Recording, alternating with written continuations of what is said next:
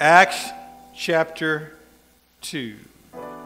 I'll be reading verses 36 through 40.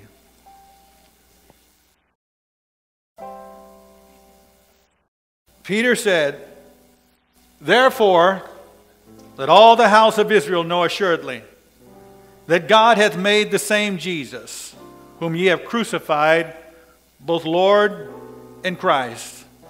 Now when they heard this, they were pricked in their heart, and said unto Peter and the rest of the apostles, "Men and brethren, what shall we do?" Then Peter said unto them, "Repent, and be baptized, every one of you, in the name of Jesus Christ, for the remission of sins.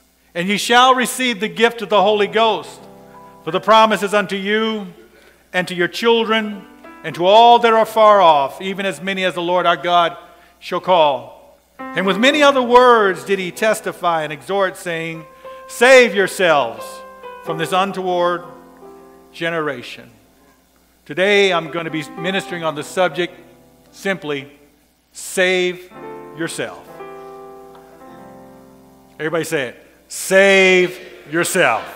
Father, we come to you in the name of Jesus.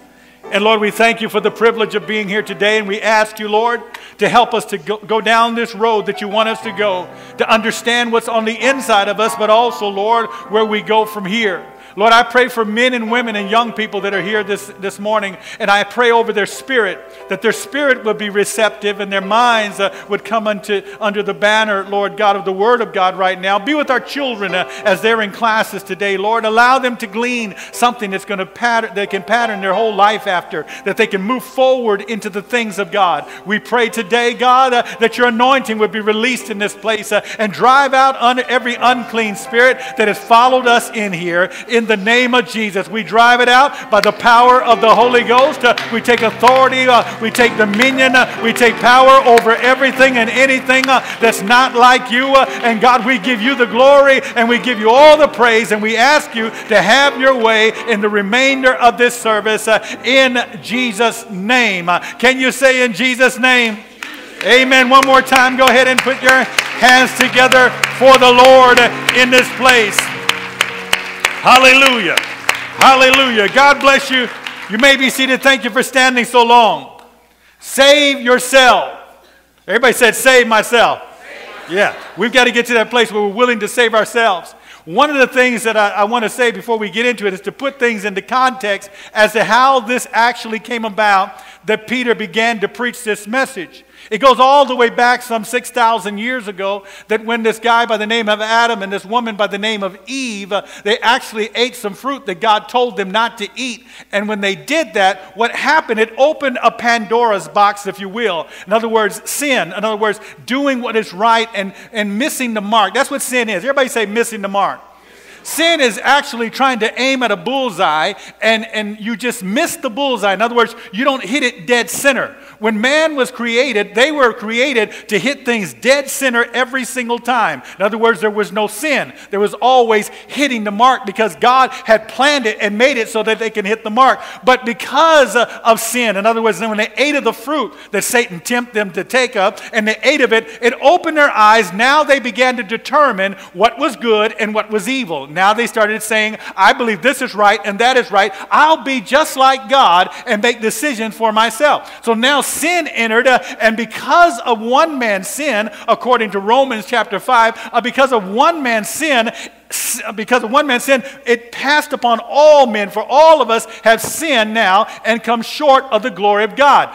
Every single person that is born in the world is born into sin. In other words, missing the mark. We all miss the mark. In other words, we are considered sinners. So now that it has passed upon all men, the Bible says this, that there became enmity between God and man. Now the Lord had prophesied way back in Genesis that he's going to bring forth a Savior, and this Savior was going to crush the head of the serpent, and the serpent was going to bruise his heel. He was prophesying about the Messiah, or someone that was to come. We ultimately know him as the Son of God. He was to come, and he was to deal with this sin problem. So of course, many of you, some of you may not know, but many of you know that this man by the name of Jesus was born in a little manger. And when he was born, he was not only born as a baby, but he was born as the Messiah, or the anointed one, or the one that was to come, the Son of God. He was actually, as the scripture tells us, he was God with us. In other words,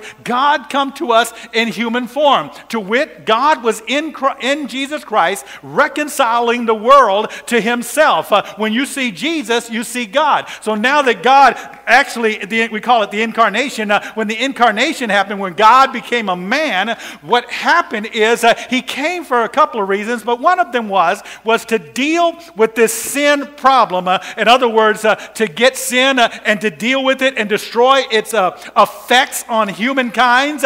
On humankind, that means the death, the natural death that passed upon them, but also the spiritual death, or the separation between us and God. So what had to happen? Blood had to be shed by this individual. Why? Because from the beginning of time, there were animals that had to be sacrificed to allow us and God to have this communion that was needed. Lambs and bulls and goats and all kinds of stuff. Turtle doves had to be sacrificed. But now that Jesus has come, he was going to enter in one time and offer himself as the Lamb of God. Even when his cousin saw him, he said, "Behold, the Lamb of God, which taketh away the sin of the world." He had to get on a cross, and he had to die, and he had to shed his blood, and he had to allow his blood to atone or to take care of the sin problem. So he did that. And we all know that, many of us know, that he went into a grave. And he was put in a borrowed tomb, and there he's laid in that tomb for 3 days. And in 3 days, he rose again the third day, conquering death and the grave. So now that he's done that, the sin problem that we have has been dealt with in him, and now we can draw nigh to God, or near to God, because of the blood of Jesus Christ. So it's very important that the blood be applied to your life. The Bible says, without the shedding of blood, there is no remission or forgiveness or taking away of sin. Blood has to be shed. So now that he died, and that he rose again, he was buried and he rose again the third day, here he is, and he showed himself alive to different folks and let them know, "I have risen from the dead." But he came to his disciples in Acts chapter 1, leading up to where we're at. In Acts chapter 1, he came to his disciples and he spent 40 days with them, talking to them about the things pertaining to the kingdom of God. He talked to them about important things, things that are necessary, things that they need to be prepared for. We don't even know everything that he talked to them about, but here's what he did say. He said, "Wait in Jerusalem until you're endued with power from on high." He said, "John truly baptized, my cousin, he truly baptized with water, but you're going to be baptized with the Holy Ghost not many days hence." In other words, not many days from now, there's going to be a spirit that comes upon you, the Holy Spirit, and he's going to baptize you. And when he baptizes you, you're going to know that he baptized. There's not going to be any doubt about it that he baptized. He says, so wait in Jerusalem until this happens to you. And so they stayed there and tarried there, and the Feast of Pentecost was just around the corner, and they're waiting in this upper room. There's about 120 of them at this time, and they're waiting in this upper room for the baptism of the Holy Ghost, and they didn't have any idea what to expect. All they knew that they would know that the Spirit had come upon them when it happened. So here they are waiting, and they're in this upper room. And the Bible says in Acts chapter 2, in the beginning of this chapter, it says, "And then suddenly when the day of Pentecost had fully come," in other words, their harvest and everything had come in. It's a feast day that they have, the 50th day. That's what Pentecost means, the 50th day. It says, when the day of Pentecost had fully come, suddenly there came a sound from heaven, not from hell, not from their inner man or anything, but a sound from heaven as of a rushing mighty wind. And there appeared unto them cloven tongues like as of fire. It wasn't fire, but it was like fire. And it sat upon each of them. And the Bible says, and they were filled with the Holy Ghost and began to speak with other languages as the Spirit of God gave them the utterance. In other words, glossolalia broke out, and they began to speak in tongues. They started speaking in a native tongue which they had never learned. And here these 120 are walking through the streets speaking in tongues for the very first time.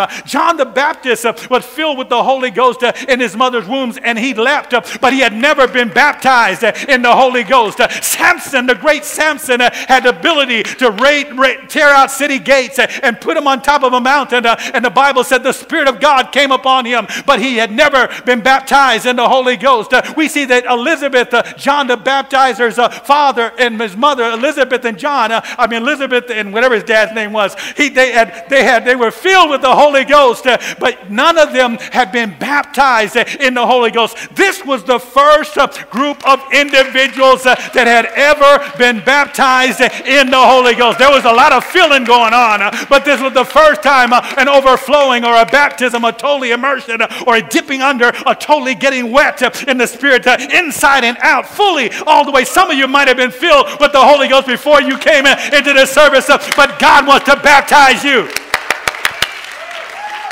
in the Holy Ghost. And so it happened. And all that they were walking through the streets, there were all kinds of folks that had come for the Feast of Pentecost to celebrate the celebration and for the ingathering and all that, and the harvest. They were just excited, but they saw them speaking in different languages, and there were all kinds of people there from all around, different nationalities and tongues, and they heard them speak in their native tongue, in these Galileans, which they had never been born. He said, aren't all these which speak ignorant men Galileans? How hear them speak the wonderful things of God in our native language? They never learned this, and they said they must be drunk. They must be full of new wine, and they thought they were just babbling. But Peter with the 11 stood up and opened their mouths and said, these men are not drunk, as ye suppose, because it's only 9 a.m. in the morning. It's only the third hour of the day. There's no way that they would start drinking at this time. But this is that which was spoken by your prophet, talking about Joel. In the last days, saith God, I will pour out of my Spirit upon all flesh. Your sons and your daughters are going to prophesy. Your old men are going to dream dreams, and your young men are going to see visions. And upon my servants in those days will I pour out my Spirit. He's talking about a day that we're experiencing right now. So the first time the Spirit of God was being poured out, and then he began to preach. Peter began to preach to them about who this Jesus was, how that Jesus overcame death and the grave, how that David prophesied about Jesus, and how David said that Jesus would sit on the throne of David forever, and that God would make him both Lord, Master, and Christ, Messiah. This is where he's at. He said, therefore let all the house of Israel know assuredly that God hath made that the same Jesus whom ye have crucified, both Lord, Kyrios, Master, and Christ, Christos, Messiah. One of the hardest things to do sometimes is to convince people that they need to be saved or rescued. Some people just don't even know that they need to be rescued or they need to be saved. I'm doing okay. But today we're going to talk to you and help you to understand that you need to be saved. I need to be saved. We need to be saved. And there is a way to be saved. Everybody say amen. A successful rescuer, I want to talk about three things here today. A successful rescuer is dependent upon three things. Number one, a successful rescue is dependent upon making contact with your rescuer. Making contact with your rescuer.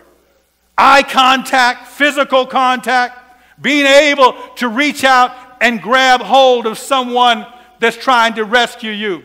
We see this guy by the name of we call him the Ethiopian eunuch. He was over the treasury of the queen, and he was just traveling back from Jerusalem, going back to his home state, and as he was traveling, he was reading a book that he didn't even understand. He had never made contact with the one who wrote this book or whoever this book was about. He was just reading his book, but the Holy Ghost spoke to Philip, who was called the evangelist, and he said, go join yourself to this chariot out in the desert So he was having great revival in Samaria at the time, but here he left Samaria, a great revival, to go to one man. Do you know that God will come to wherever you're at? If you're hungry and you're desiring to know him, he'll come right. He'll leave the 90 and 9 and then he'll go after the one. He'll leave the great revivals and go after one individual. If you're hungry. I'm talking to some people today. If you're hungry and you desire to be filled with God's Spirit, I'm telling you, he'll come into that place where you're at and he'll fill you. He'll change your life. He'll make you a new man or a new woman. It depends upon the hunger that's on the inside of your soul, on the inside of your heart. 1986, there I was sitting in a room all by myself. I had my service revolver on my leg. I was in the military at the time. I worked with the NIS department at the time, and I had that right there, and I was working undercover for about a year in this one operation, and I knew I was going to be there for a year, and I didn't have the friendships and everything that I really wanted to have, and I was associating with people that I really didn't want to associate with. I was very lonely, and I was very bored in one sense, and I remember taking that weapon off my leg, and I was just kind of feeling a little bit lonely and playful at the time, and I emptied out all the shells out of that 138 snub-nose revolver, and I took it, and I closed it back up. I made sure there was nothing in it, and this is something that you should never do, and I knew that I should never do. I've been trained not to do stuff like this, but here I was playing in my room with my own revolver, and I closed it up, and I put it to my head, and I said, God, if I really want to, not to say God, but I said, if I really want to do this, I can do this, and I pulled the trigger. That moment, my eyes began to just focus on something more than was just right here. I knew I had some issues. And about a week later, I'm in the same room, and I'm just talking to God. And I had some relationship with God 6.5 years prior to that. But I was not serving the Lord at all, not even a little. Didn't have Christian friends. Didn't have anybody talk to me about church or wanting to go to church or anything like that. And I just knelt down. I'm telling you about hunger. 1986, hunger. Desire. And I remember kneeling down next to my bed and I began to pray and I lifted up my hands and I said, God, I don't know what it is I need, but whatever it is I need it from you right now. It felt like a covering come over. This is my testimony. It felt like a covering come over my room. I don't know what it was, but now I know what it was. It was the Holy Ghost that was coming over and overshadowing my room. And when I began to pray in English, my language changed. I knew I was getting ready to say something different, but my language changed and I started speaking in another language which I had never learned. I did it for about 3 seconds. And I opened my eyes and I said, man, because somebody had told me this 6.5 years ago about it.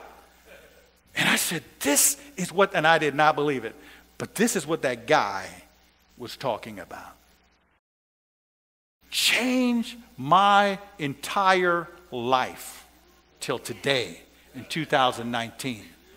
Changed the course of everything that I was about and where I was going. And there's all kinds of things. If you ever make this change and you ever make this decision, there's all kinds of things that you're going to have to go through. You'll receive all kinds of persecutions and all kinds of things that are going to try and take you back. But I'm telling you, it's worth the journey. It's worth the fight. And God will come after you. If he sees hunger and a desire, they that do hunger and desire for righteousness, the scripture tells us in Matthew chapter 5, they shall be filled. God is going to fill you if you're desirous and you're hungry for the things of God. So here's Philip running alongside this chariot, and he sees this Ethiopian eunuch reading this scripture.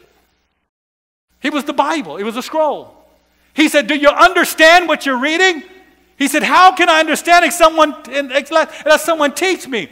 So he invited him into the chariot, and they went down the road, and he began to preach to him. He actually read it from the scripture. He went to Isaiah chapter 53, verse 7 through 8, and this is what it says in the original. It says, he was oppressed, and he was afflicted, yet he opened not his mouth. He is brought as a lamb to the slaughter, as a sheep before her shearers dumb. He openeth not his mouth. He was taken from prison and from judgment. We know who that is, but he didn't know who that was. And who shall declare his generation? For he was cut off out of the land of the living. For the transgression of my people was he stricken. In Acts chapter 8, verse 34, here's the response of the Ethiopian eunuch. He said, I pray thee, of whom?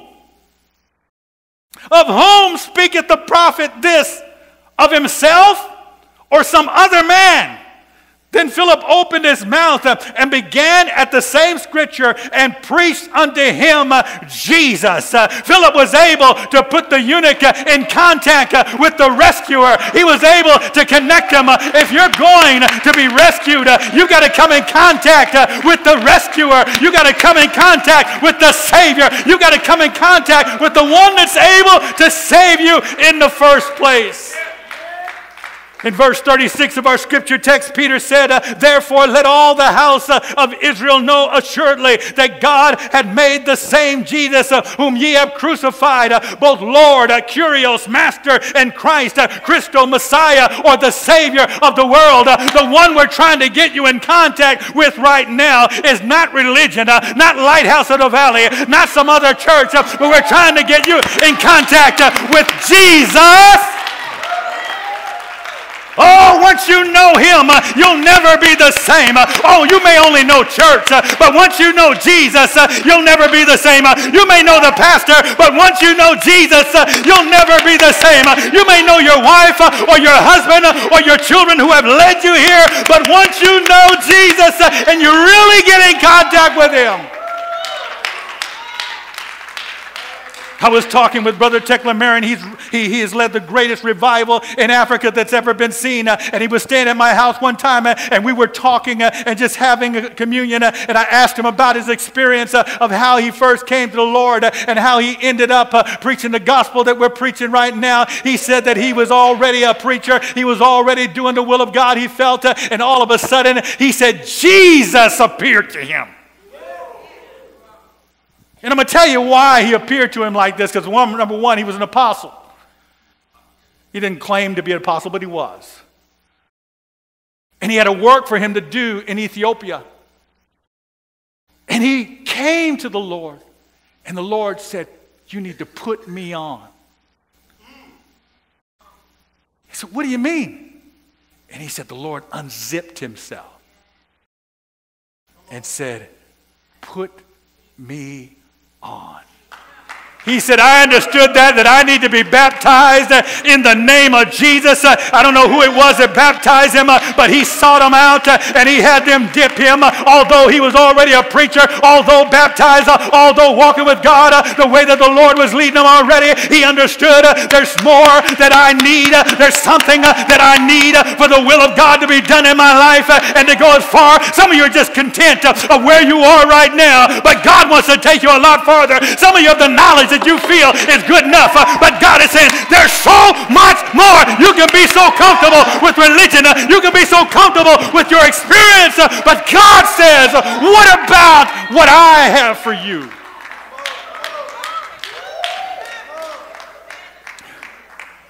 This is who Peter was talking to. In John chapter 14, verse 6, the Amplified, Jesus says it like this: I am the only way to God and the real truth and the real life. No one comes to the Father but through me. You got to make contact. If I'm going to be rescued, if you're going to be rescued, if we're going to be saved, we've got to make contact with the one who's trying to save us. A successful rescue is dependent also on, number two, upon believing that your rescuer has the ability to save you. Does your rescuer have the ability to get you out of your situation? Years ago, I was in Hawaii. When I wasn't even saved, but I was in Hawaii. And I'm just out there swimming, snorkeling, looking at the reef. Beautiful fish. I had never really seen that before. Beautiful parrotfish and all kinds of tropical fish. And everything. They were along the reef. And somehow at the time of day that I was out there, the tide was either going out or whatever you want to say, but it just rose. And it took me over the reef. And I was so transfixed at what I was looking at that I didn't realize that I went over the reef and I started going to the open water. But I got my fins on and I'm just got my little snorkel in the air and I'm just looking at these fish. But I noticed that the fish were getting bigger. They were like that, like that. Now they're like this. In fact, they can take a bite out of you or something. But they were getting bigger, and it was getting murky. I couldn't see the bottom anymore. And then I noticed I was kind of like doing like this in the water. So I happened to look up, and I noticed that I had went over the reef, and I'm going out to sea like Nemo. The drop-off. The drop-off. And I'm going out to sea. And I'm like, my heart started panting, and I'm thinking, I'm going to drown out here. And I'm like, I better get back in. But something told me, and remember, no Holy Ghost, nothing. But I believe it was the Lord. The Lord said, look out to sea. And I looked way out there. Not as far as I could see, but it was out there. And I saw these little fingers. I'm like, and I forgot about myself for a minute. And I saw these little fingers sticking up. And then I saw a hand and an arm. And I said, that's a person. And just instinctively, because that's just my nature, not this, but it's the nature is to help people. Just instinctively, I start swimming all the way out there, and I've got my little fins going, and I'm getting out. Finally, I got out there, and it was this little lady. She was no more than about this big. I found out later she was about this big. But she was a little old tiny lady. And as soon as I got up her, she grabbed me around my head and we both started going down. She had me around the neck, and she's taking me down, and thank God she was that little because I was able to rip her off my body, take her off my little Speedo body, and just...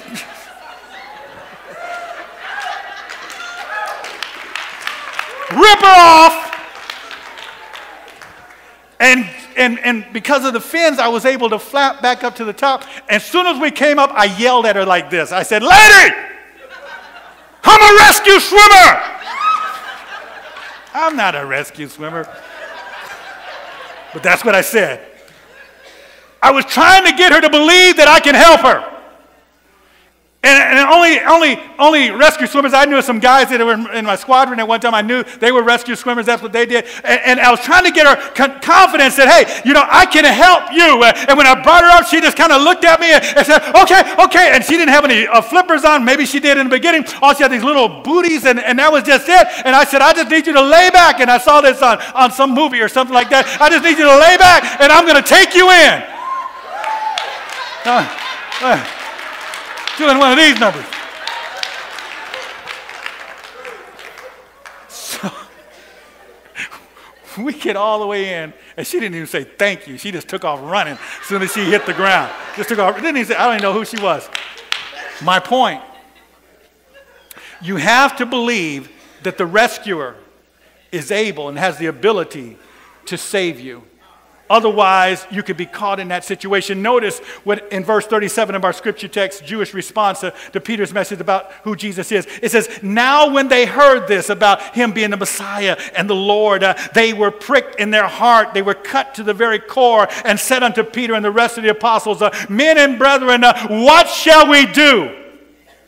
They literally and actually believed that Jesus had the ability to save them at this time. There's something about when you really come in contact with him, and if there's really going to be a belief system on the inside of you, you've got to believe that whatever situation that you are in right now, God is able to rescue you. God is able to save you. Oh, I'm too bad, preacher. I've done too much. No. You haven't done too much. You haven't seen too much. You haven't been involved in too much. The Lord, I don't care if you were sitting on death row right now, the Lord is able to save you. I don't care what you're going through. The Lord is able to rescue you. But you've got to believe it. You've got to believe that there's hope for me too. Notice what the apostle said.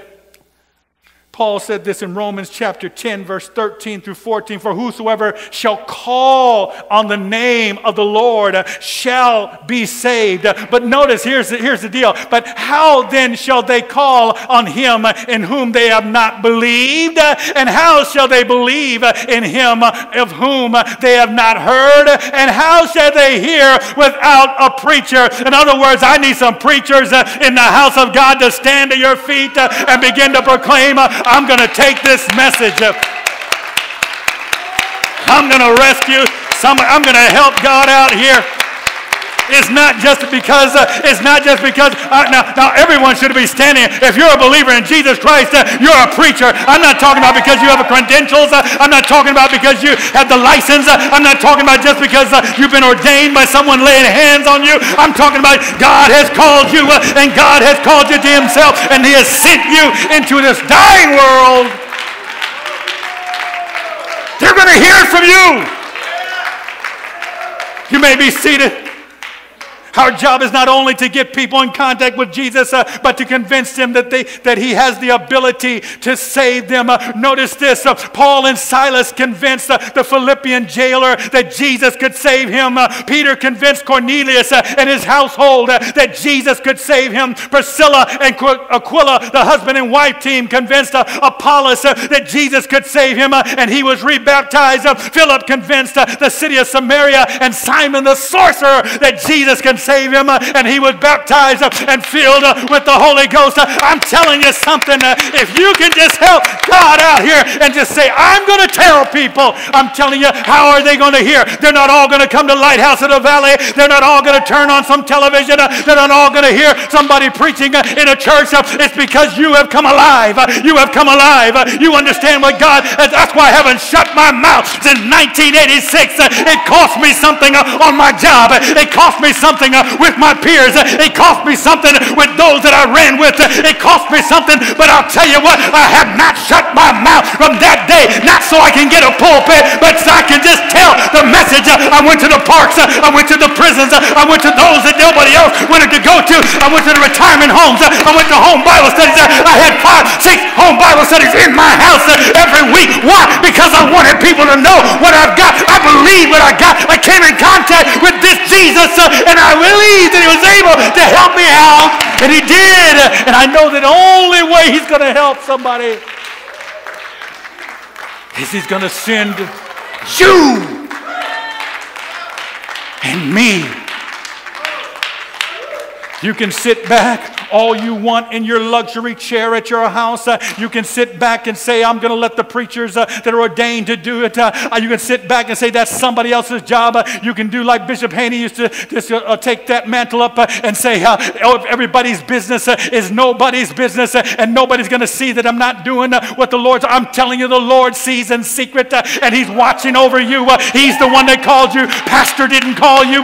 Jesus called you, and now that Jesus has called you, he said, go into the whole world and preach the gospel. Go and baptize them in the name of the Father, the Son, and the Holy Ghost. That name Jesus. Go and make disciples of all men. Preach the gospel to every creature.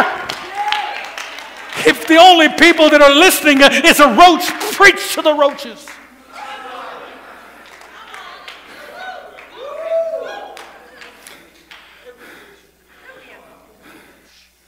We must convince people that Jesus has the ability to save them only because of the price he paid on Calvary's tree.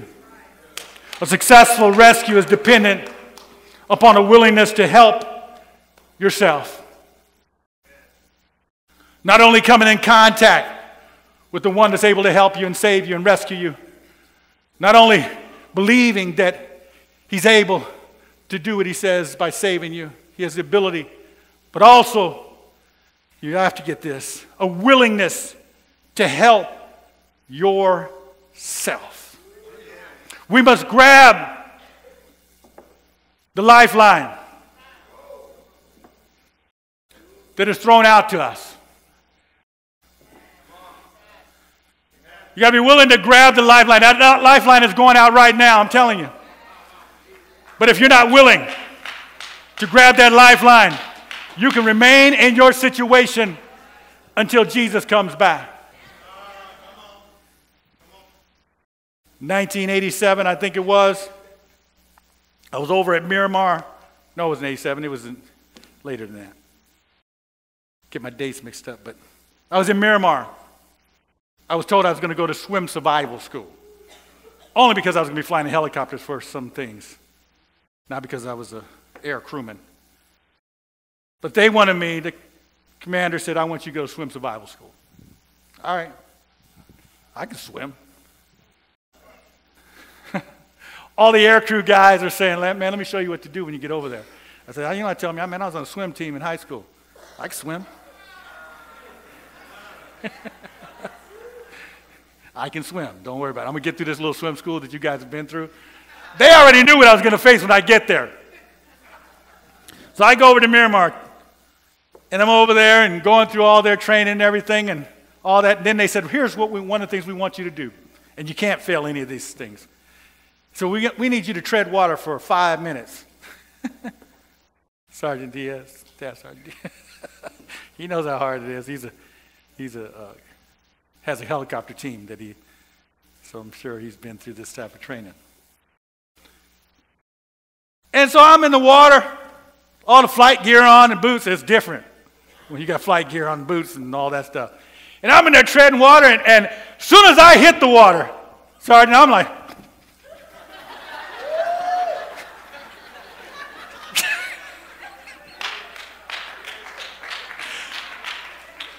I am struggling to stay up.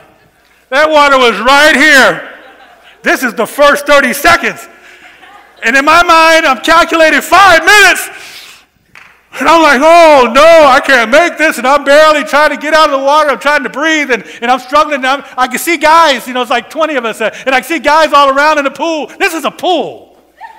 This isn't open water. This is just a swimming pool. And I'm just trying to stay alive, and they're just looking at me.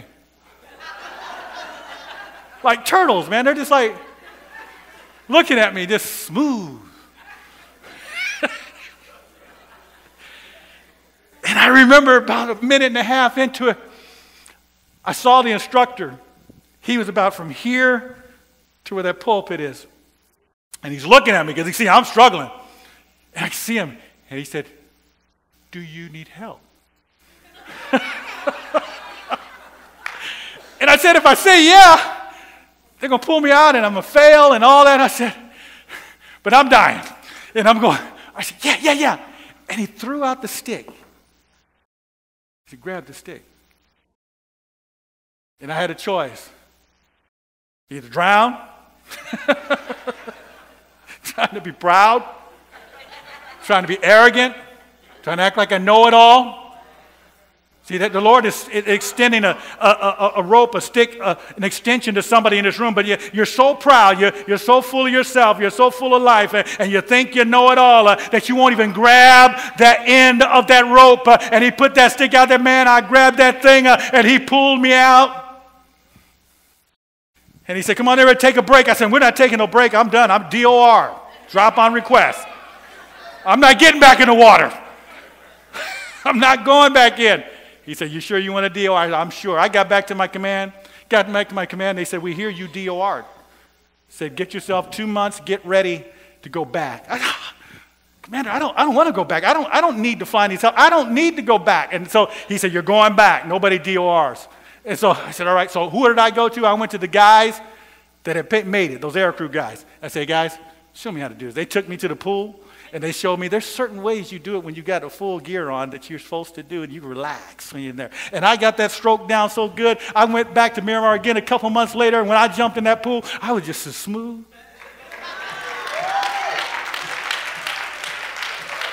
Pushing that water down and coming to the top. And I remember looking over, and there was this one guy over in that corner there, he was going,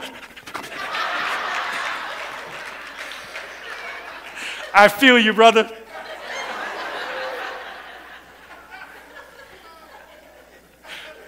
But my point is this. The Lord is extending something to somebody in this place. But you have to be willing to accept the help. You have to be willing to grab it You have to be willing to get it. You know, there was a time when Israel had sinned and they had done so wickedly in the Lord's sight that he sent serpents among them, and the serpents started biting them, and they started dying by the thousands. And here they are dying, and Moses interceded for the people, and he said, Lord, lift this plague off of them. So the Lord did, and he said, here's what I want you to do. I want you to take a brazen serpent, and you know that rod that you lifted up over the Red Sea, I want you to put a brazen serpent on that rod, and I want you to lift it up among the people. Said everybody who looks at the rod and just gazes at the rod, they're going to live, but those that do not look at the rod, they're going to die. Do you know there were people that wouldn't even look at the rod? All they had to do was look. See, God is extending something to somebody this morning. He said all you got to do is grab hold of what the preacher is preaching today. All you got to do is be obedient to what he's extending you today, and you'll live. But if you wanted to stay in the state that you're in, don't do anything. Don't do anything. The lifeline is being thrown out to us. Peter said in verse 38 and 40 of our scripture text, he said, repent and be baptized, every one of you, in the name of Jesus Christ for the remission of sins, and ye shall receive the gift of the Holy Ghost. For the promise is unto you and to your children and to them that are far off and to all that are far off, even as many as the Lord our God shall call. And with many other words did he testify and exhort, saying, save yourselves from this untoward or this corrupt or this crooked and perverse generation. God is throwing out the lifeline. But he says, you have to save yourself. First of all, by changing your mind. Repenting. Repentance means I'm having a radical change of mind. Why is it radical? Because from a baby or whatever age you are, from a child that you have been just bombarded with all kinds of stuff in the way that things are, your lifestyle, everything that's going on, and your mind has been filled with so many things. And the first thing that needs to happen is you need to repent. In other words, if you're going to grab this lifeline, God is going to extend it to you, but you've got to save yourself. It's your part. God's not going to do it for you. It's your part that you're willing to repent. Change your mind. I want God, preacher, but I don't want to change the way I think. God's throwing out a lifeline. If we're going to accept it and God is throwing out a lifeline, we not only need to repent, but the Bible tells us we have to have a changing of the way we think. Things have to just begin to come new. We've got to take on a new way of thinking. God's throwing out the lifeline, but he says to us, number two, that we've got to change our lifestyle. The way we live. The way I've been living, preacher. My lifestyle, my daily lifestyle. And the best way to do that, to start that, is to go into the waters of baptism. The Bible says that old things are going to pass away and all things are going to become new. You're going to become a new man. God is throwing out the lifeline. He said, but what you need to do is you need to repent, but you need to take yourself and go into the water. I don't want to get wet. I just got my weave done. Nothing wrong with a weave. I may need one.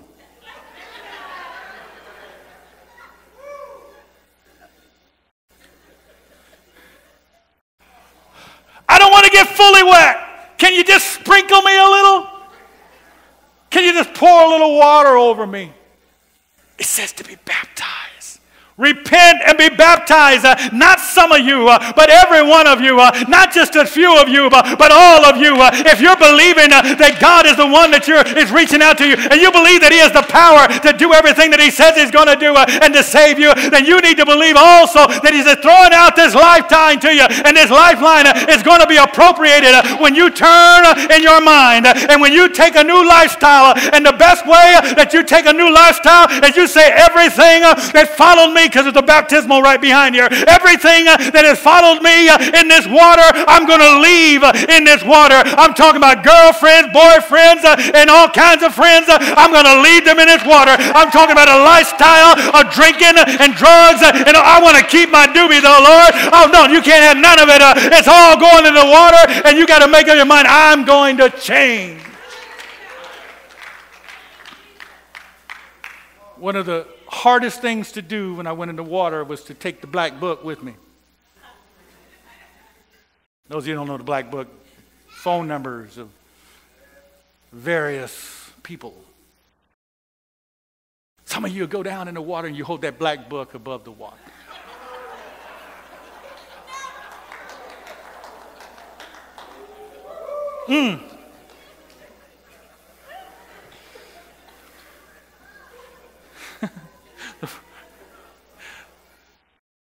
First time I came to a church after I received the Holy Ghost, in my testimony, I came in with a woman. I just met her the night before I went to church. I woke up, I said, "You want to go to church?"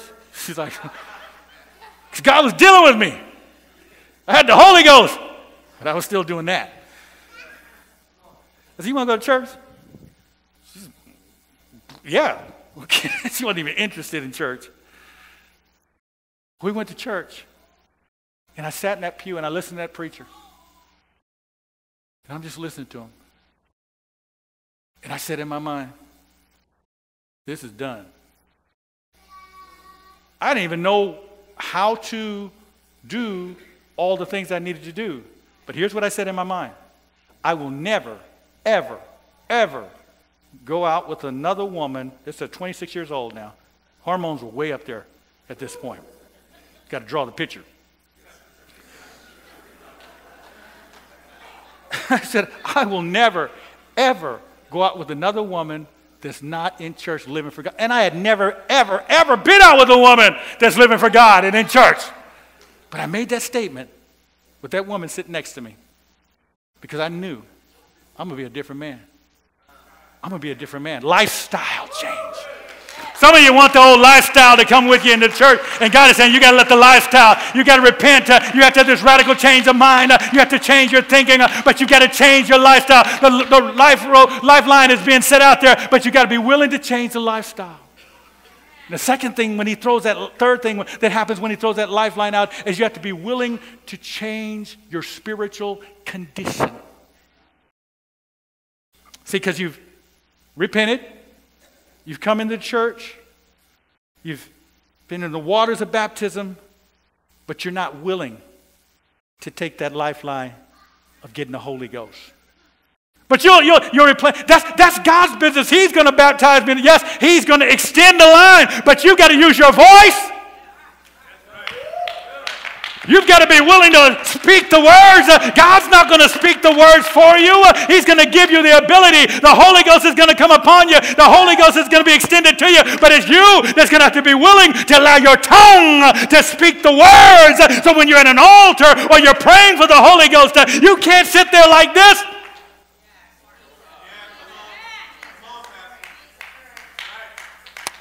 Open your mouth and began to speak and have faith that God's going to fill you with the baptism of the Holy Ghost. The Lord is going to do it. He's extending the line to you. He's throwing out the rope to you. He's extending help to you. He's extending salvation to you. But you've got to be willing. He said, save yourselves by changing your spiritual condition. All of these take me doing something. See, faith and obedience go together. You can't say, I believe, but you never do anything with it. And believing is not just good enough when you repent. Believing is not just good enough when you go in the waters. Believing also extends that when you receive the Holy Ghost, you believe that you can receive it, but then you've got to receive it, and you got to take it, and you got to grab it, and you got to be tearing at an altar. You got to believe that God's going to do something. I'm going to let my voice, I'm going to worship you. I'm going to praise you, and I don't even have the Holy Ghost yet. I'm going to praise you, and I'm going to honor you, and I'm going to believe that you're going to fill me. And at one moment, I'm going to tell you what's going to happen. At one moment, in a split of time, God's going to break through, and He's going to fill you with the baptism of the Holy Ghost. But He's going to expect you, He's going to expect me to start speaking the words that He puts in my mouth without fear and favor of man, that I speak it out.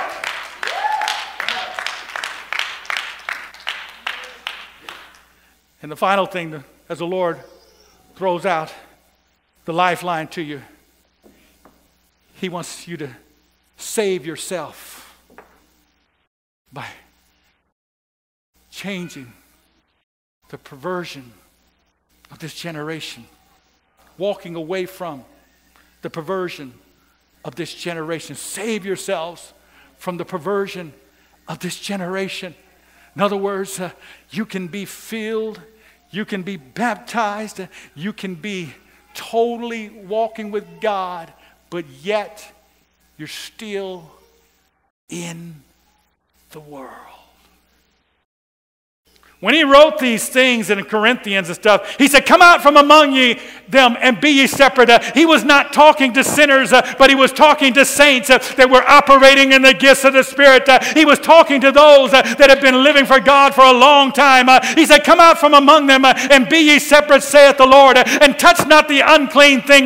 Be ye holy, for I am holy. Be ye separate, for I am holy. Be separate, saith the Lord. He's telling you, I want you to save yourself. I need you to save yourself from this untoward, from this perverse, from this crooked generation. I need you to save yourself. In other words, you've got to make up your mind that you're coming out of the world. You're going to be in the world, but not of the world. You're no longer going to run in this direction any longer. You're not going to live a double life. You're not going to be hot one minute and cold the next minute. You're not going to be in the church and out of the church. You're not going to be in the church and tomorrow on the dance floor because it's Veterans Day.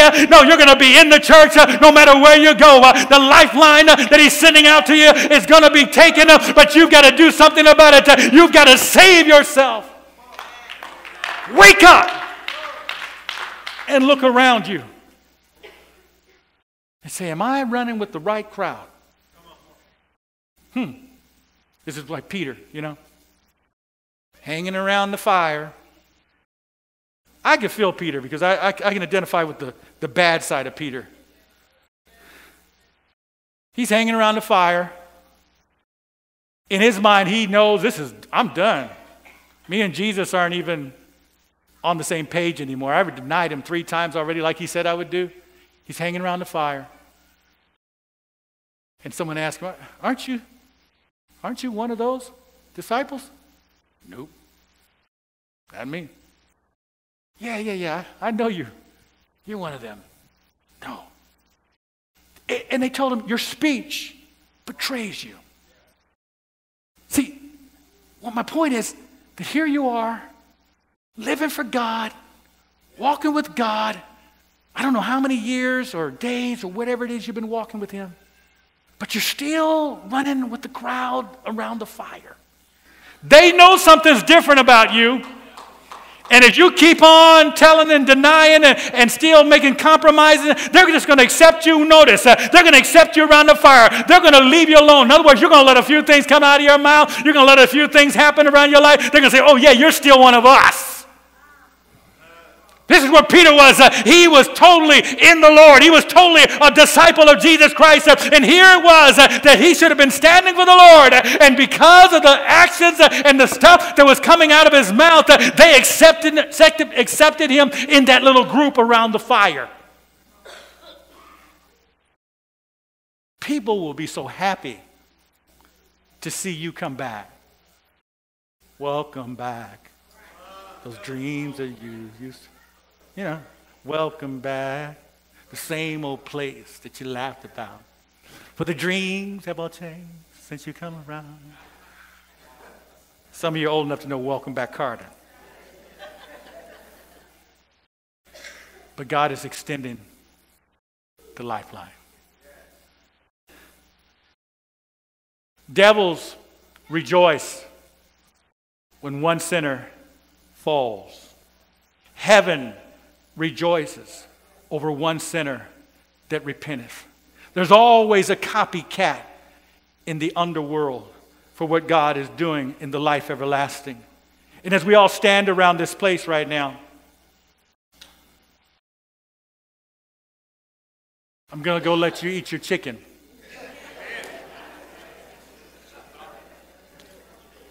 But before I do, I want to ask you, is there somebody in this place that God is extending this lifeline to? If that's you, You won't be afraid.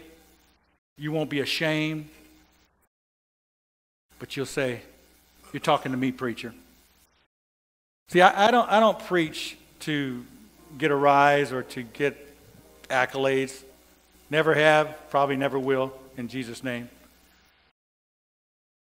But what I do preach for is to see folks saved.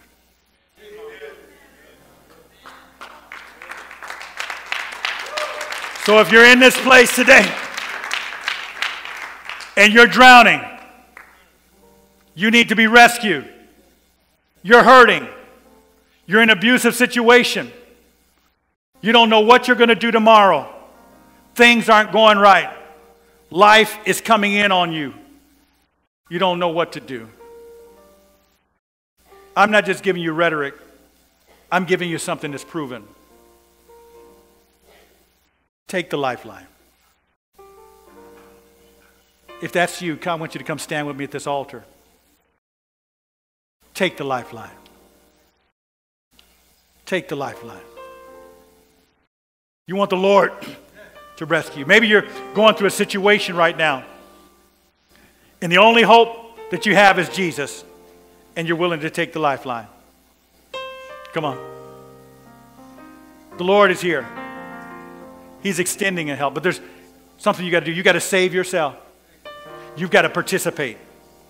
You can't pay the price. He's already done that. But what you can do is recognize Him. What you can do is believe that He has the ability to do what He said He would do. What you can do is understand that God has your best interest in mind. He's going to help you. You got to take the lifeline. You got to take the lifeline. I know you're hurt. There's some hurting folks in here. And I don't know all the answers, but I do know the one who has the answers. And I believe that He gave me this message not just so that we can go through it and that's just the way it is. No. He knew who would be in this place today. And there's somebody that may be on the edge of suicide, but the Lord says, take the lifeline. Repent. Have a radical change of mind. Some of you need to go into the waters of baptism today. Put on the new man, new lifestyle. New lifestyle. Some of you need to be filled with the baptism of the Holy Ghost. Spiritual transformation happening right now. With every head bowed and every eye closed, begin to call on the name of the Lord. With your own voice. I hear weeping over there, but weeping will endure for the night, but joy is going to come in the morning, daughter. They that call on the name of the Lord shall be saved. He's going to rescue you out of your dilemma, out of your problem, out of your situation. The Lord is assuredly the one that we come to. He's not only our Master and Lord. He's not only God, but He's our Savior. He's our deliverer. He is Christ to us. He is God with us. He is never going to leave you alone. Son, He's going to be with you. Just call on His name. See, you've got to enter into that place. And as you hear people praying, even people praying in tongues, some of you are going to be filled with the baptism of the Holy Ghost. As you begin to call on His name, go ahead and receive it right now. You've been desiring it. It doesn't matter how old you are. It doesn't matter how long you serve the Lord. You could be your first day ever walking in a church, and the Lord can fill you and baptize you right now. All you need to do is say, forgive me, Lord. I'm a sinner, but I need to be saved. And now you're going to be a candidate to receive this Spirit that we're talking about. The Lord is coming into your life. Call on His name. That's it. Let that sound in this room begin to reverberate from the walls and everywhere in here. There are angels, I'm telling you, there are angels. Some of you already know that, but there are angels that are walking in this place and moving around here right now. They are given charge over them that fear God. There's a lot of people that have reverence for God in this place. There's a lot of people that fear God and take Him seriously at His word in this place. Therefore, angels are here right now. They're giving charge over you. They're watching over you. They're watching over your children. But God is extending a lifeline to somebody. God is extending a lifeline to somebody. Save yourself. Take it. Save yourself. Lord, give me a new spiritual condition. Lord, let me be filled with the baptism of the Holy Ghost. Now is your time. Now is your time. Now is your time. Today is your day. Right now, in the name of Jesus, receive it in the name of the Lord. That's it. Those of you that are veterans in the Spirit, begin to intercede right now. Those of you that know how to intercede in the Spirit, somebody's soul is in balance right now. Somebody's destiny is in question right now. And God has sent us to them right now. It may be one person, it may be 100 people. I don't know, but Lord knows. In the name of Jesus, Lord God, begin to move, begin to move, begin to move, begin to move, begin to move. Somebody needs to take that lifeline and take it for what it's worth and begin to say, Lord, I don't know what's on the other end, but I want to know you. I want to connect with you. Lord, I want to know that you're able to do exceeding abundantly above everything you said and I've ever asked or thought. In the name of Jesus, Lord, let me take that lifeline. Somebody's reaching and grabbing the lifeline. In the name of the Lord, in the name of the Lord, in the name of the Lord. That's it. Call on His name. Watch Him work out things in your life. Come out from among them in this perverse generation. The crookedness of it all. The perversion of it all. I'm giving up some things. I'm walking away from some things. I'm not indulging in some things any longer. I'm going to listen to the preacher. I'm going to take his advice. I'm going to watch his example and not make some of the mistakes that he has made. Come on, young people. You're young. Serve the Lord while you're young. Give Him everything you've got while you're young. Turn your world right side up while you're young. Go into your schools and into your colleges and just begin to do the work of an evangelist. That's it, that's it, that's it, that's it. Begin to call on His name and let the Lord have His way.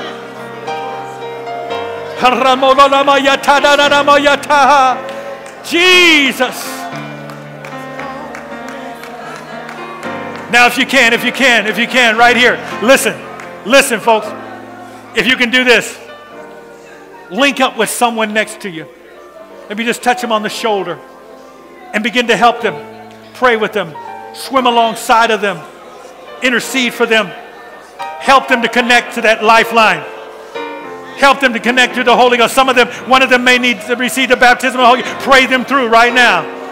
Some of them might need to put on Christ and go into the waters of baptism.